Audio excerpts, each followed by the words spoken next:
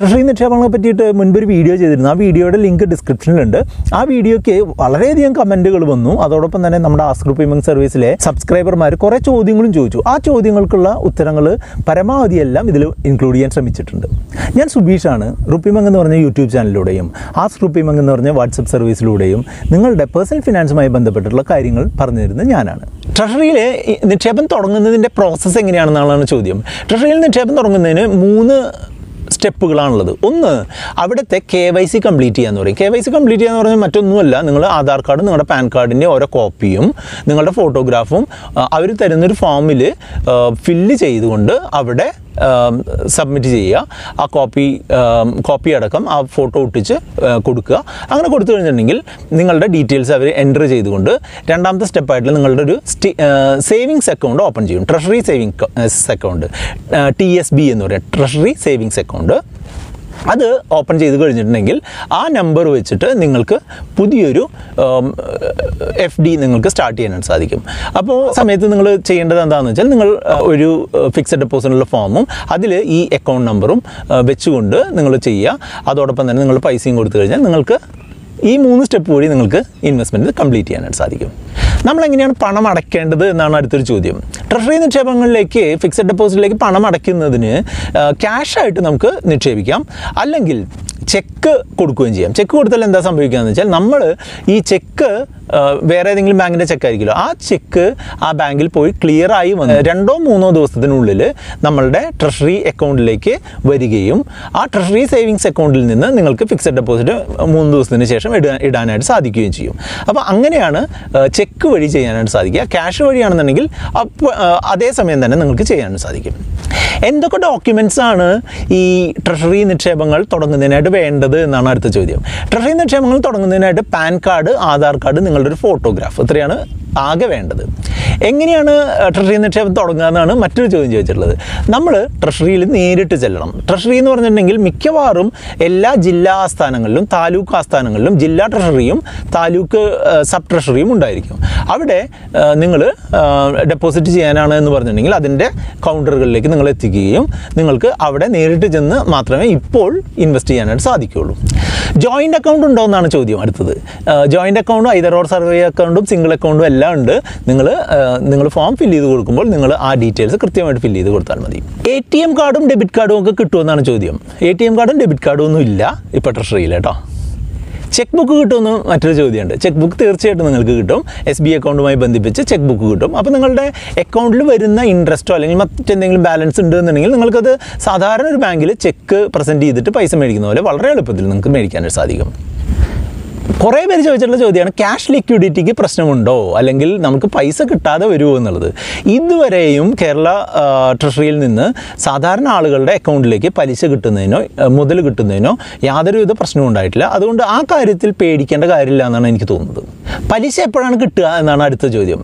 പലിശ എപ്പോഴാണ് കിട്ടുക എന്ന് ചോദിച്ചു കഴിഞ്ഞിട്ടുണ്ടെങ്കിൽ, ഇത് എല്ലാ മാസവും 1-ാം തീയതി നിങ്ങളുടെ അക്കൗണ്ടിലേക്ക്, അതായത് SB അക്കൗണ്ട് നമ്മൾ ഓരോ FDയുടെ ഒപ്പവും നമ്മളുടേതായിട്ടുള്ളൊരു SB അക്കൗണ്ട് ഉണ്ട് എന്നുണ്ടെങ്കിൽ, ഇല്ല എന്നുണ്ടെങ്കിൽ പുതിയതായിട്ടൊരു SB അക്കൗണ്ട് തുടങ്ങുന്നുണ്ടല്ലോ, ആ SB അക്കൗണ്ടിലേക്ക് ഓരോ മാസം 1-ാം തീയതിയും ഇൻട്രസ്റ്റ് ക്രെഡിറ്റ് ആവും എന്നുള്ളതാണ്.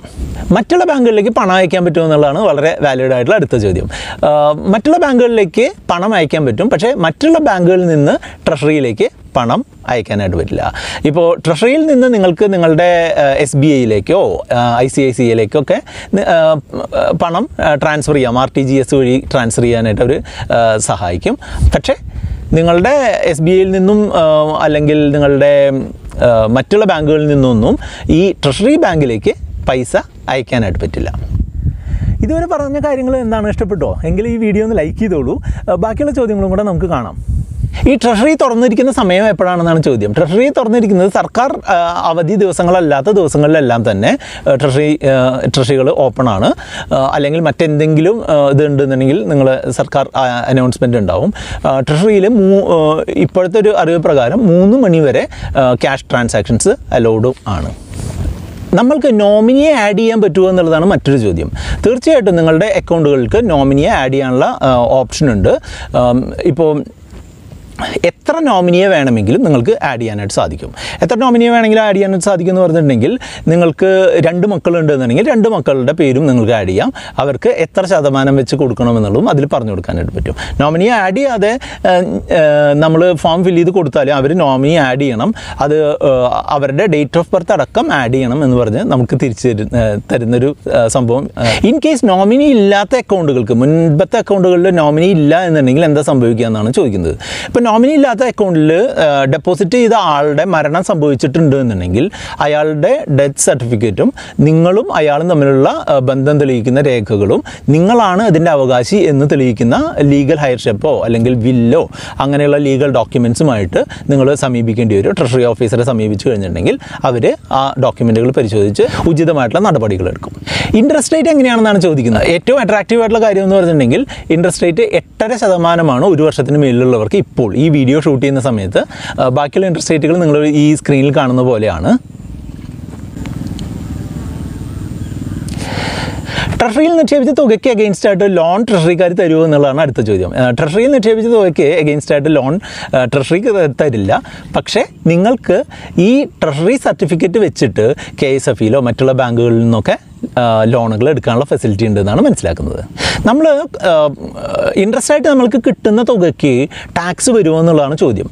ഇൻട്രസ്റ്റ് ആയിട്ട് നമ്മൾക്ക് ലഭിക്കുന്ന തുക 40,000 രൂപയിൽ കൂടുതലാണ് ഒരു വർഷമെങ്കിൽ തീർച്ചയായിട്ടും ടാക്സ് വരും. അത് നമ്മളുടെ മറ്റുള്ള വരുമാനങ്ങളുമായി കൂട്ടുകയും നമ്മളുടെ ടാക്സ് ലാബിനനുസരിച്ച് നമുക്ക് ടാക്സ് വരികയും ചെയ്യും. ഇപ്പോൾ നിങ്ങൾക്ക് ടാക്സ് ടാക്സ് അടയ്ക്കേണ്ട അത്ര വരുമാനം ഇല്ലാത്ത ഒരാളാണ് എന്നുണ്ടെങ്കിൽ നിങ്ങൾക്ക് 15G അല്ലെങ്കിൽ 15H ഫോം സൈൻ ചെയ്ത് കൊടുത്തുകൊണ്ട് നിങ്ങൾക്ക് ടാക്സിൽ നിന്ന് ഒഴിവാവാം. അത് എല്ലാ വർഷവും ഏപ്രിൽ മാസത്തിൽ തന്നെ കൊടുക്കാൻ ശ്രദ്ധിക്കണം. എപ്പോൾ നിങ്ങളുടെ ഒരു വാർഷിക ഇൻട്രസ്റ്റ് 40,000-ന് മേളിൽ വരുന്നുവോ അപ്പോൾ TDS കട്ട് ചെയ്ത് തുടങ്ങും. അത് ഒഴിവാക്കുന്നതിനായിട്ട് നിങ്ങൾ തീർച്ചയായിട്ടും ആ ഡോക്യുമെൻറ്റ് സൈൻ ചെയ്ത് കൊടുക്കേണ്ടതാണ്. ഓൺലൈൻ ഫെസിലിറ്റി ഉണ്ടോ എന്നുള്ളതാണ് അടുത്ത ചോദ്യം. ഓൺലൈൻ ഫെസിലിറ്റി ഉണ്ട്, പക്ഷേ നമ്മൾ ഉദ്ദേശിക്കുന്ന അത്ര അടിപൊളി ഓൺലൈൻ ഫെസിലിറ്റി ഒന്നുമല്ല. നമുക്ക് അക്കൗണ്ട് ഓപ്പൺ ചെയ്യാനോ ക്ലോസ് ചെയ്യാനൊന്നും പറ്റില്ല. നമുക്ക് നിങ്ങളുടെ SBI അക്കൗണ്ടുകളിലുള്ള ട്രാൻസാക്ഷനുകളൊക്കെ നടത്താനായിട്ട് സാധിക്കും എന്നുള്ളത് മാത്രമാണ് അതിലുള്ളൊരു ഫെസിലിറ്റി എന്നാണ് അറിവ്. ഈ ഓൺലൈൻ ഫെസിലിറ്റീനെ പറ്റി നമ്മൾ ഡീറ്റെയിൽഡ് ആയിട്ട് അടുത്ത വീഡിയോയിൽ നമ്മൾ പ്രതിപാദിക്കാം. ഫിക്സഡ് ഡെപ്പോസിറ്റ് ക്ലോസ് ചെയ്യുന്നത് എങ്ങനെയാണെന്നാണ് ചോദ്യം. ഫിക്സഡ് ഡെപ്പോസിറ്റ് ക്ലോസ് ചെയ്യുന്നത് വളരെ എളുപ്പമാണ്. നിങ്ങൾ ഈ മെച്യൂർ ആയിട്ടുള്ള ഫിക്സഡ് ഡെപ്പോസിറ്റും നിങ്ങളുടെ ഐഡൻറ്റിറ്റി തെളിയിക്കുന്ന രേഖകളുമായിട്ട് ബാങ്കിൽ ചെല്ലുക. അവർ ഫിക്സഡ് ഡെപ്പോസിറ്റിൻ്റെ സമയമായിട്ടുണ്ടെന്നുണ്ടെങ്കിൽ അവർ ക്ലോസ് ചെയ്തിട്ട് ആ എമൗണ്ട് ഇൻട്രസ്റ്റും പ്രിൻസിപ്പലും അടക്കം നിങ്ങളുടെ SBI അക്കൗണ്ടിലേക്ക് വരും. ആ SBI അക്കൗണ്ടിൽ നിന്ന് നിങ്ങൾക്ക് ചെക്ക് എഴുതി നിങ്ങളുടെ കയ്യിൽ പണമായിട്ട് ക്യാഷായിട്ട് മേടിക്കാം. അല്ലെങ്കിൽ നിങ്ങൾക്ക് ഒരു ഓൺലൈൻ ട്രാൻസ്ഫർ ചെയ്ത് മറ്റൊരു ബാങ്ക് അക്കൗണ്ടിലേക്ക് വരുത്തണമെന്നുണ്ടെങ്കിൽ അതിൻ്റെ ഡീറ്റെയിൽസും കൊടുത്താൽ അവരത് ചെയ്തു തരും. ട്രഷറിയിൽ തിരക്കുണ്ടോ എന്നുള്ളതാണ് അടുത്ത ചോദ്യം. ട്രഷറിയിൽ ഞങ്ങൾ പോയ സമയം എന്ന് പറഞ്ഞിട്ടുണ്ടെങ്കിൽ കൊറോണയുടെ സമയമാണ്. ആ സമയത്ത് വലിയ തിരക്കൊന്നും ഉണ്ടായിരുന്നില്ല. പക്ഷേ സാധാരണ മാസങ്ങളിൽ 1 മുതൽ 10 വരെ തീയതികളിൽ ചെറിയ രീതിയിലുള്ള തിരക്കുണ്ടാവാറുണ്ട്. ബാക്കിയുള്ള തീയതികളിലൊന്നും വലിയ പ്രശ്നം ഉണ്ടാവില്ല എന്നാണ് നമുക്ക് അവിടെയുള്ള ആളുകളോട് സംസാരിച്ചപ്പോൾ മനസ്സിലായത്. ഇപ്പോൾ ട്രഷറിയിൽ നിക്ഷേപിച്ച ആൾക്ക് ഈ ട്രഷറിയിലേക്ക് വരാൻ സാധിക്കില്ലെങ്കിൽ എന്തെങ്കിലും ചെയ്യാൻ പറ്റുമെന്നാണ്.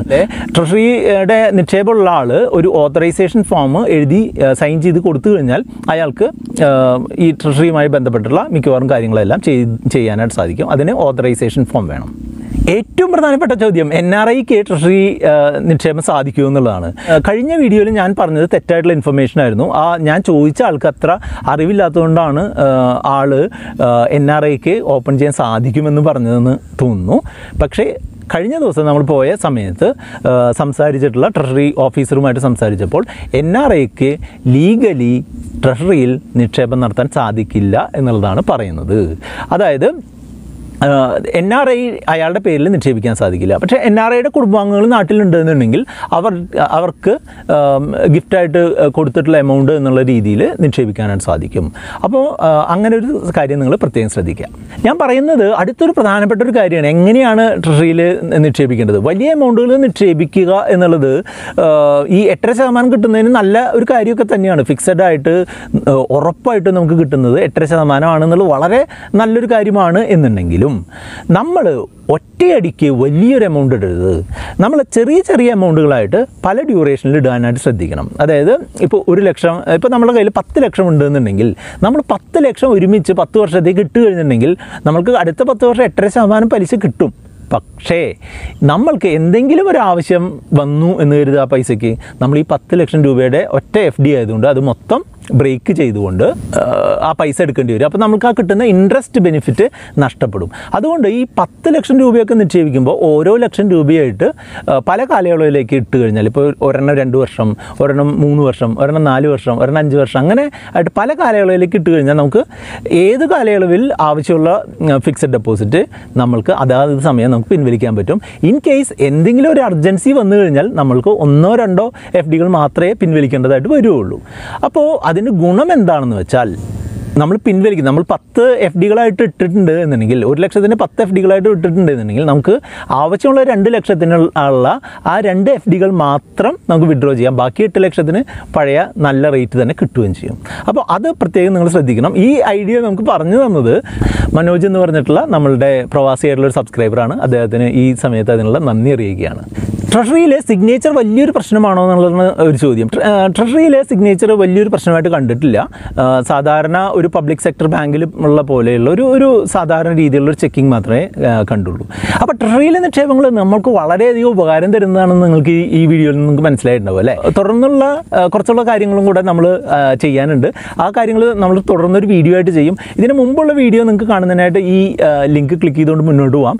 അതോടൊപ്പം തന്നെ നിങ്ങൾക്ക് ഇതിൽ എന്തെങ്കിലും സംശയങ്ങൾ ഉണ്ടെന്നുണ്ടെങ്കിൽ RupeeMonk സർവീസിലേക്ക് വാട്സപ്പ് ചെയ്ത് ചോദിക്കാം. ഈ വീഡിയോ വളരെ പ്രധാനപ്പെട്ട ഒരു ഇൻഫർമേഷൻ ആയതുകൊണ്ട് തന്നെ നിങ്ങളുടെ കൂട്ടുകാർക്ക് ഷെയർ ചെയ്യുക. ഒരു ഫിക്സഡ് ആയിട്ട് 8% ഇൻട്രസ്റ്റ് കിട്ടുക എന്ന് പറഞ്ഞാൽ വളരെ പ്രധാനപ്പെട്ട കാര്യമാണ്. കൂട്ടുകാർക്ക് ഈ വീഡിയോ ഷെയർ ചെയ്യുക, ചാനൽ സബ്സ്ക്രൈബ് ചെയ്യുക.